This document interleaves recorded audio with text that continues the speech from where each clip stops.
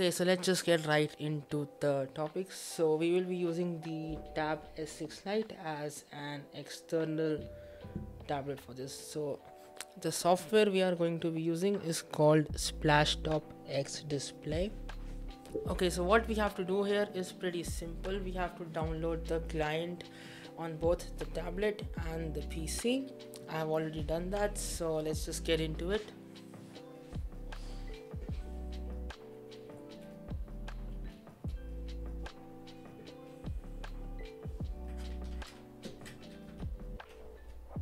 Once it's connected, I'm gonna launch the app on both the devices and it should just work just like that. As you can see now, 1 second. So now this is basically an external display.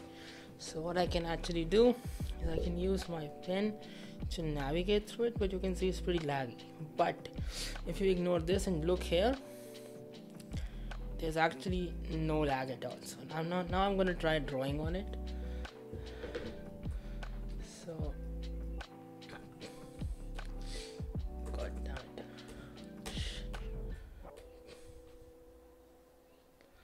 I'm gonna open Paint, the most professional app, obviously. Okay, so there we go. Just gonna do it like this. I'm gonna write here and not look here. I wanna look there because there's lag here, but there's no lag over there. I can just write anything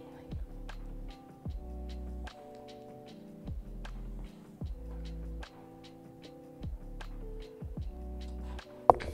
So yeah, you can actually use this as an external drawing tablet, but from what I have observed, things like pressure sensitivity, tilt stuff doesn't really get recognized. It's just, it thinks of it as a normal stylus, if you will. So that's something. It's definitely fine for drawing, but if you want to do some extreme work, you should probably just use a graphic tablet for that. But yeah, this is a decent workaround. I tried this on macOS as well. It did not work for some reason, no idea, but on Windows it was super easy. Once I had it installed, it just worked. So I think that's it. Thank you for watching this video and I'll catch you in the next one.